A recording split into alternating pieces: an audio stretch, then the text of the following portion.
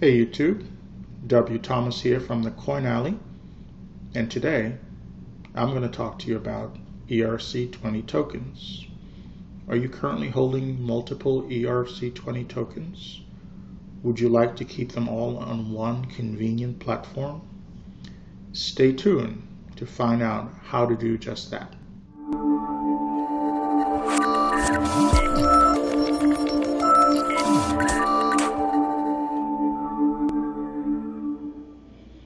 So what are ERC20 tokens? I'm glad you asked. Here are a list of examples of some ERC20 tokens. Some of the popular tokens are Augur, Gnosis, Monaco, and Golem, just to name a few. So, Ethereum wanted to create an ecosystem where everything worked together seamlessly as part of its vision for a world computer, and that includes the token required to power it.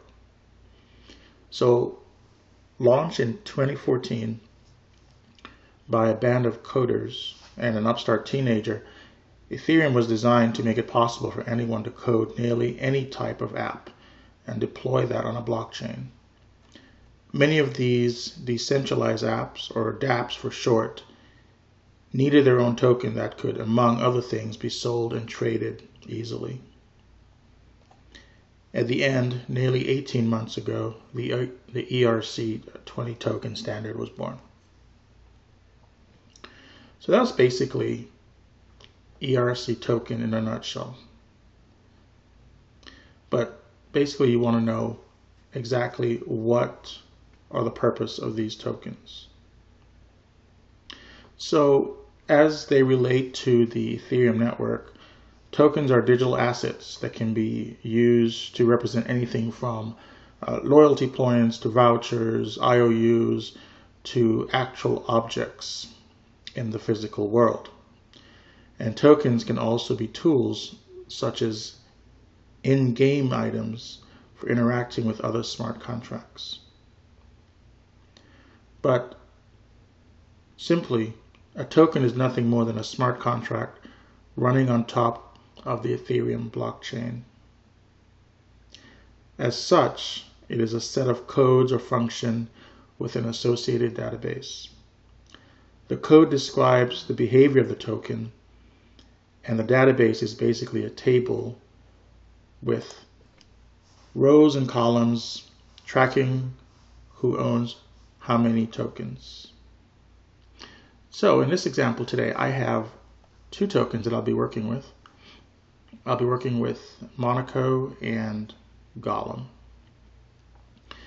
And I'll show you how to secure your tokens all on one platform. And I'll be using MyEthereumWallet today. And I secure my Ethereum wallet with my Trezor. So if you've used my Ethereum wallet, you may have noticed that there's a section called tokens, right?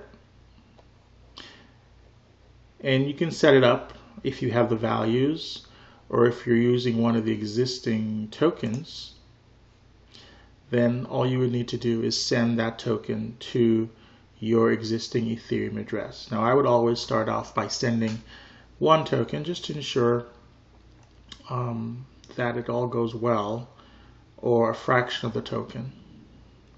And as you can see here, I do have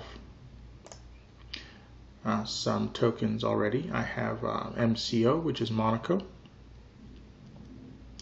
and I'll be transferring over Golem and some additional Monaco tokens. Alright, so let's begin. So I'll grab my Ethereum wallet address,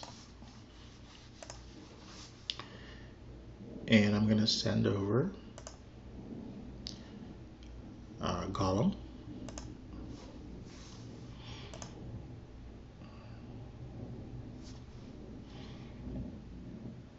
And since I know that this actually works, I'm just going to go ahead and send them all at once. But if you're doing this on your end, I would definitely recommend trying out one token or a fraction of a token to ensure that you don't lose any of your coins. Alright, so I'm going to send 26 Golem from Bittrex over to my Ethereum wallet for safe storage. And let me grab my authentication code here.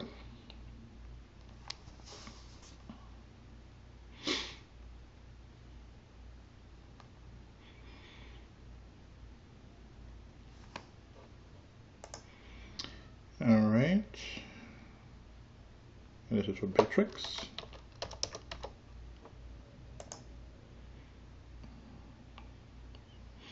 And I've sent my withdrawal request.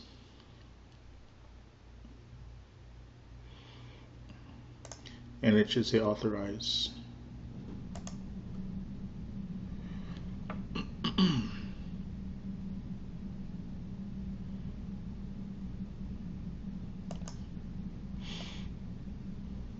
Normally it says authorize,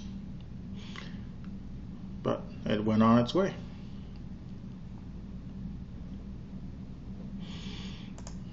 Alright, so we'll go to my Ethereum wallet and we'll refresh and we'll see if the token has arrived as yet into my Ethereum wallet.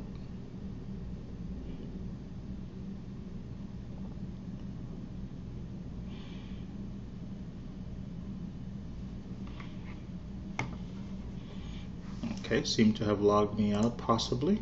Let's log back in.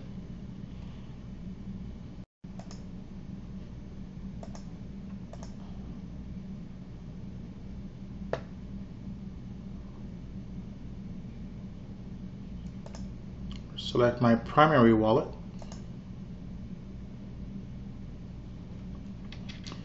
And here you go. I have my Golem token right here inside of my Ethereum wallet. Now, if you were going to send these tokens, you could do this all from my Ethereum wallet just by going to send ether and tokens. You would authenticate with your private keys or your wallet or hardware wallet, whatever you are currently using.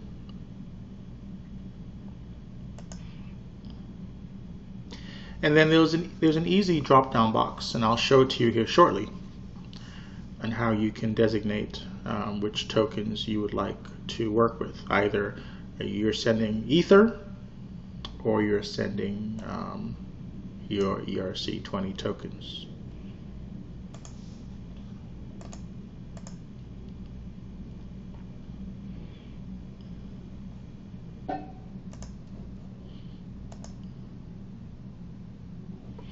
Alright, so if I was going to send tokens or ether or what have you, I would enter the to address here, the amount that I want to send, and then there's a drop down over here, and you want to designate what it is that you're sending. Are you sending Monaco tokens, or am I sending Golem tokens, or are you just sending regular Ethereum? So you would want to make that designation prior to sending your transaction. Alright, so let's go back to Bittrex, and then I'm going to send the rest of my Monaco tokens. Withdrawal. Got my address there, my Ethereum address, and I'm going to be sending all of my Monaco tokens, and let's authenticate.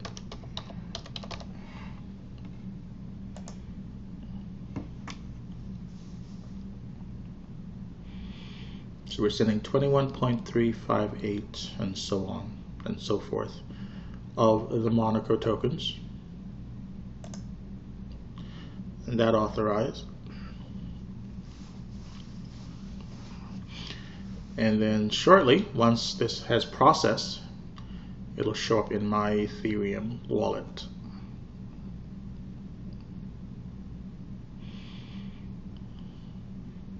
Now this also works with MetaMask and also with Mist.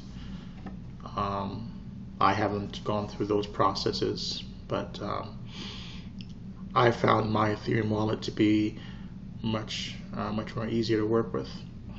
So that is the portal that I use when I'm working with my Ether or any of my ERC20 tokens.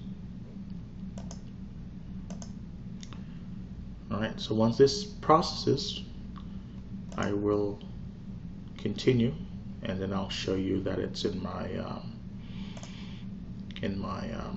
MyEthereumWallet, and my balance here should update. Let's go back and refresh.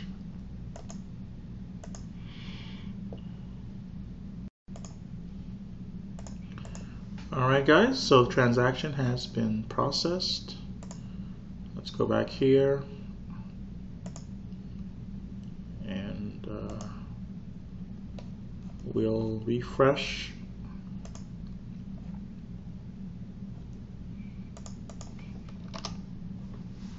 And we'll check to see if our tokens are now showing up in our balance.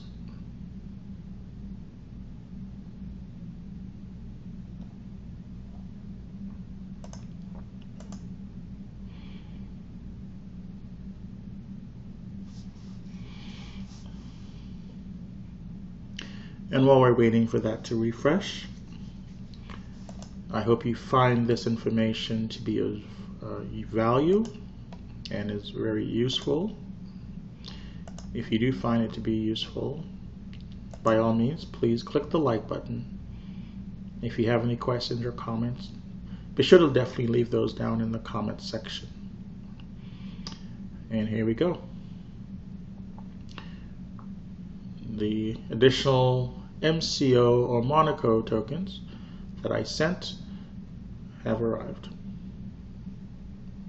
Alright guys, until our next video, take care and peace.